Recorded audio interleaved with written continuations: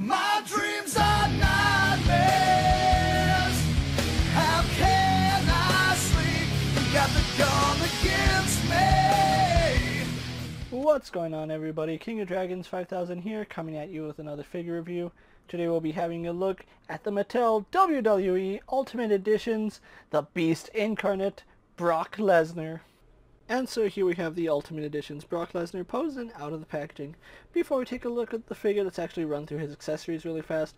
Brock Lesnar does come with 3 different heads, and all 3 heads do have different expressions. We do have the neutral expression, which he has on him right now, which is probably the best out of the 3.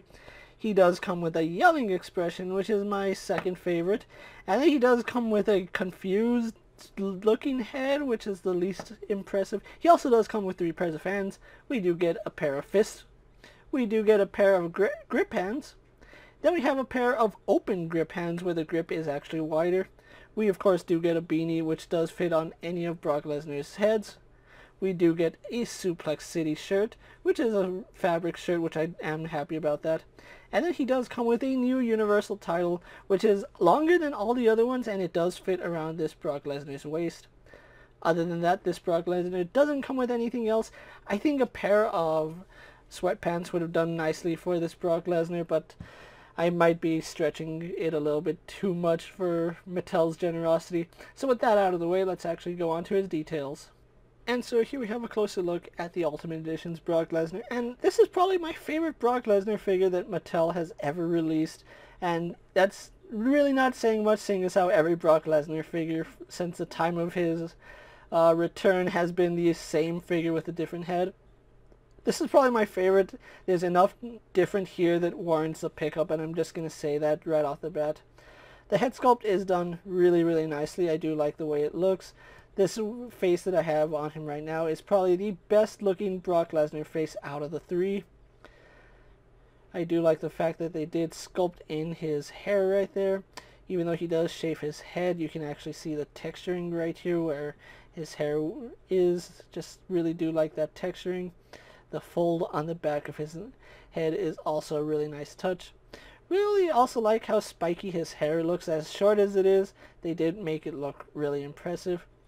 So really like this particular head sculpt on Brock Lesnar. It's the best out of the 3. Trust me when I say that. Moving on to the figure itself. You can see they did include his tattoo right here, which it does look fairly impressive. I love the detail on it. You can see how it goes all the way up to his collarbone, which is a really good job there. On his arm you can see we do have another tattoo, which that one also looks pretty good. On this side we have the skull, which is another really nice little detail. On the back we do have that demon skull tattoo, which Lesnar is known for. You can see he also does have the meat hooks at the top of his shoulders. Doesn't have the kill him tattoo that he has on his lower back, which is a little bit unfortunate, but it's not that big of a deal. Moving on to his arms, really like the size of these arms. They are pretty impressive, and they're bigger than all the other Ultimate Edition figures, which does make sense seeing as how Lesnar is a bigger guy. You can see right here on his gloves it says Fear the Fury, and then we have Lesnar on the knuckle. And something I don't like about these particular hands is if you look right here, they did mold the glove line. Why is it painted flesh tone and he has a glove line? That doesn't make sense. And it's not a mold line, because this also does have it. It's a glove line. Like, that's where the glove ends and then his finger comes out. Why is it like that? I understand that Brock Lesnar has a glove particularly like this, but if you're going to do this, sculpt the glove, especially the amount that we're paying for this particular figure, that needs to be sculpted perfectly. Moving on to his trunks. Really not much to say about his trunks, other than the fact we do get 2 of the Lesnar demon skulls on his shorts instead of just one on the left side. And then of course we do get the demon skull right here on the back of his trunks.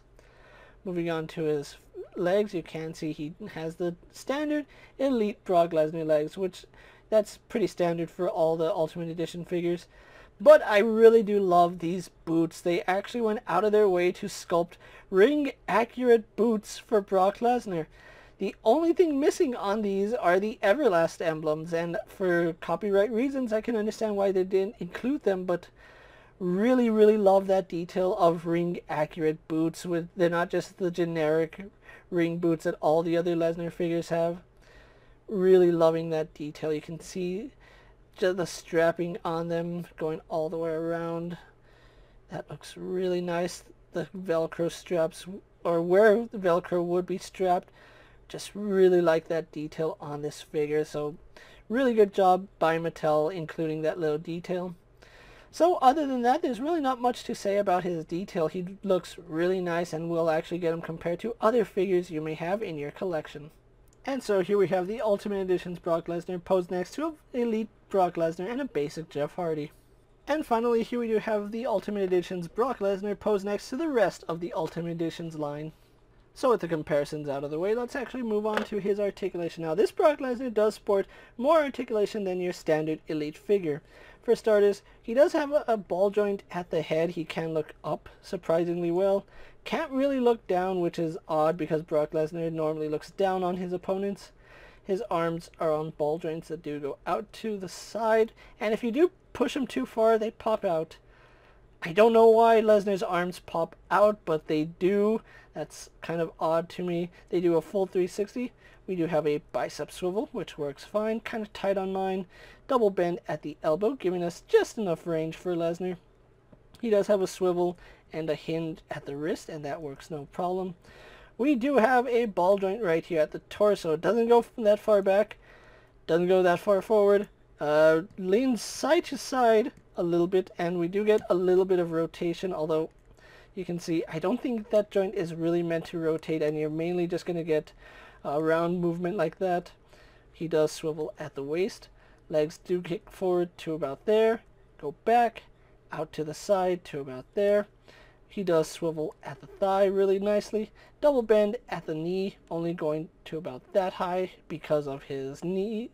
Because the way his shorts are sculpted, that's as far as you get. We do have a boot swivel with Lesnar. We have a hinge in the ankle which goes back and forward. A little bit of rocker ankle. And then we also do have a toe joint. So really do like the articulation here on Brock Lesnar. So with that out of the way, guys, let's actually get him posed for my final thoughts. And then we'll wrap up this review. And so here we have the Ultimate Edition's Brock Lesnar posed for my final thoughts, and overall this is a really nice figure. Now I do have to point out some downsides to this figure. Number one being the price point. I know a lot of people will say that the Ultimate Editions is a really good line, and I do agree with them. It is a really impressive line for Mattel, but $30 price tag for something other companies are doing for less, I really don't think the $30 price tag warrants a pickup in my honest opinion, and I think it's price gouging on Mattel's part, or WWE, I don't know who's in charge of it. Another thing I really don't like about this figure is we get 3 alternate heads, but 2 of them are terrible. One of them is absurdly, ridiculously terrible. One of them is okay, and then we have a neutral expression, which is probably the best, and probably how I'm going to have my Lesnar displayed. Other than that, I think I can get around all those points because this is still a really impressive figure. We get a lot of nice details on this Lesnar. Articulation is good, but will it kill Mattel to please invest in better ab joints for this line? If you're going to charge us $30, at least invest the money into giving us proper ab joints. I think that's something that this line does suffer from, is a lack of a proper abdomen crunch. You have a ball joint which should work, but it doesn't. That's something that I do feel Mattel needs to work on if they move forward with this line. I know they are thinking of including butterfly joints, but let's improve the abdomen joint before adding butterfly joints, shall we? Other than that, this is still my favorite Brock Lesnar, and I am glad that we finally have a Universal title that fits around Lesnar's waist. That's something that has bothered me for a very, very long time, and we finally get it here. So really good job by Mattel giving us a longer Universal title for Lesnar to wear. If you are looking for this Brock Lesnar figure, I honestly haven't seen Ultimate Edition Series 4 anywhere. No Walmarts, no Targets, nowhere. I had to wait for a restock on Ringside Collectibles to finally pick this figure up, and I did pay $30. Now, I did pay $30 because the moment they went on restock, I decided to purchase them.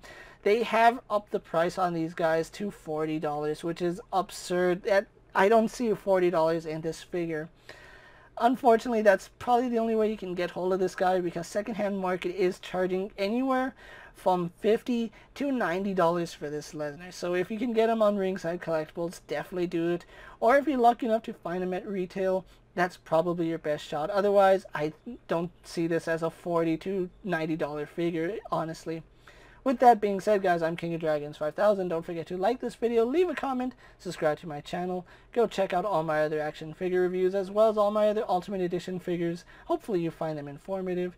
As always, if there's a figure you would like to see me review, let me know down in the comments. And if it's in my collection, I'll definitely have a look at it. While you're at it, check out my Instagram account for new and exciting action figure photos. And as always, ring that bell to be notified every time I upload a video. Until next time, guys, I'll see you later. Take care, everyone.